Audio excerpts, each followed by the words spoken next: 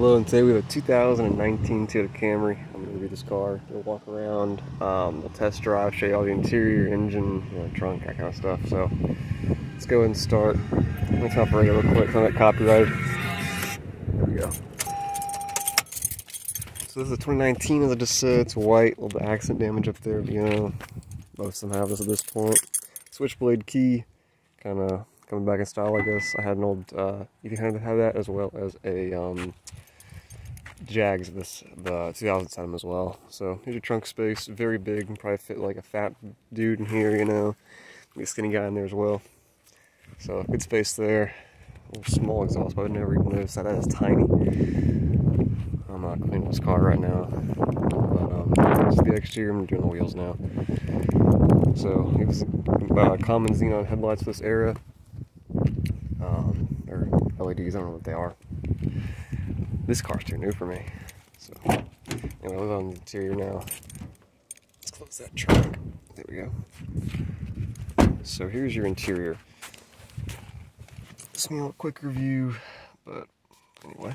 So we have right here your still analog gauge cluster. You have your tachometer, temperature, fuel gauge, and speedo.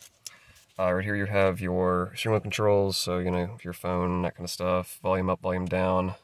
Over here you have your cruise control settings, lane departure, front crash detection mode, I'm not really sure what that does, and I guess skip track. Right here you have your automatic headlights, display control off, trunk, and gas cap. And right here you have your window controls, as well as the mirror controls for both sides. Right here, common mirror for this era, but sunglass holder. Sunroof could be there, but not on this car because it doesn't have one. Let's go ahead and put the key in. Very quiet, as you can hear. Hopefully that'll stop in a second. There's your modern Toyota infotainment system. So right there is your screen. You have 55,000 miles in this one. You can scroll through this kind of stuff. I don't really know what it does. I'm not used to these kind of cars, but we'll go back to 0 miles an hour because that's the one I'm familiar with. Right there you have your trip odometer, as well as your lighting. Vents right here, vents right there, and vents right there, as well as some wood trim right here. I'm place with wood trim in this car because it's the luxury edition. Even though you have cloth seats. There you have your unlocking and locking. Same with the doors. Door handles are right here. They're finished in nice plastic trim, but it does look nice. Turn signals are right here, and your wipers are right there. With the infotainment, it's alright. I don't like where the tune and scroll button is. I should think it should have been somewhere else. There we go. Volume is right here. It goes up and down, usual, and as well as the power. We have, that stuff. Your menu, you have your projection. I don't know, I'm not used to this stuff. It's too new for me. Let's go back to home. Yeah, this shows your gas mileage.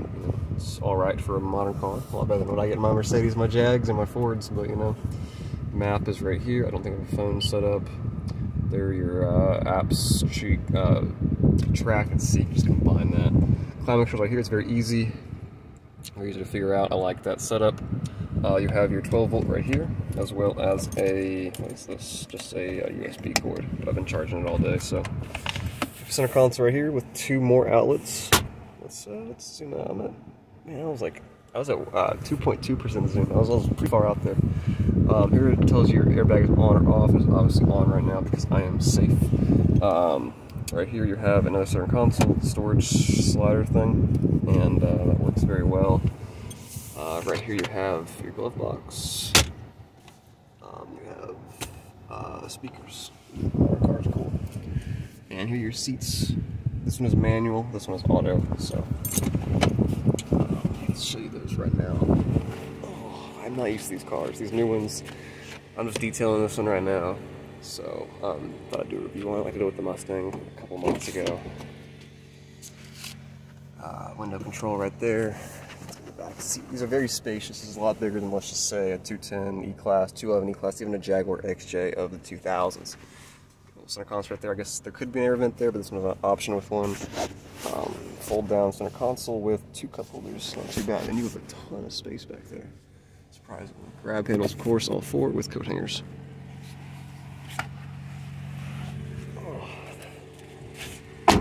and gas cap's right there. I have no idea where it releases. I've never really dropped to notice. I've driven a 4Runner before, and I've driven like an 07 Camry and a 14 Camry. Never uploaded the review on the 14. I keep forgetting to. I will one day, but yeah. So right here you have your drive settings, you know, obviously park, reverse, neutral drive, and then if you slide over, sport, up and down. But of course I'm going to drive because I have no need for that. And yeah, let's go. This car is powered by a small engine. No idea what horsepower, any of that stuff. I really just hopped in and was like, hey, let's do a review on this car. Because most of the cars I detail are like, you know, Jags, Mercedes, I've already done those. If it's a car I haven't done yet, I'll do a review on it. But, you know, if it's a Jag S-Type 4, I've already done those. You know, 4.2, I've already done that. Or Mercedes, I've done most of those. The ones that are, you know, unique, I'll do. But let's see. Yeah. Top speed is 135 though, so that's the exact same as a 210, 211, E320, CLK, 320, all 320 Mercedes. Because everyone always says, hey, my Camry did 160 miles an hour, and I'm like, no, it did maybe 135. Just because the speedo says 160 doesn't mean it can do 160. And no, they're not tuning brand new Camrys and brand new Accords. I'm sorry, you aren't. But yeah, it drives pretty smooth. It's a, you know, it's a modern car. It's Toyota. This thing has 55,000 miles on it. It's fresh. Most cars I drive have 200,000 miles, so you know, it's a little different story there. It's massive though. Like, I'm not used to the size of car. I mean, that hood is huge. It's probably the same size hood as like a, you know, 2.8 CLK I just reviewed, but the dimensions of this car are massive. Like, it's long. It's you know, I don't know, spacious. You know, you get into one of these older 2000s cars, and they're just not like this. And this is probably just as quick, if not quicker than my CLK. I would put it on par with, you know, like a XJ or something, with the old V8 XJs or the inline 6 XJs I usually used to drive a lot more than now. But it is so spacious, in the backseat especially.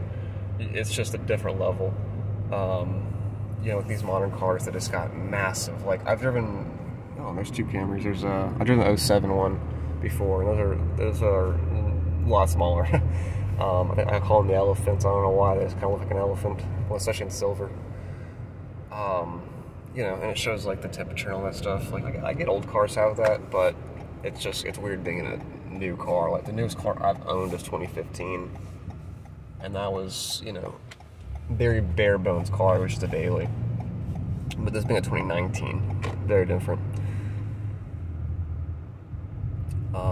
Let's see. Let's go this way.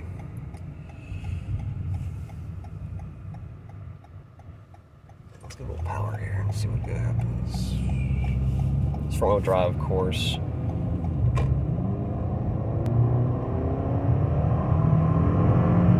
It's not bad.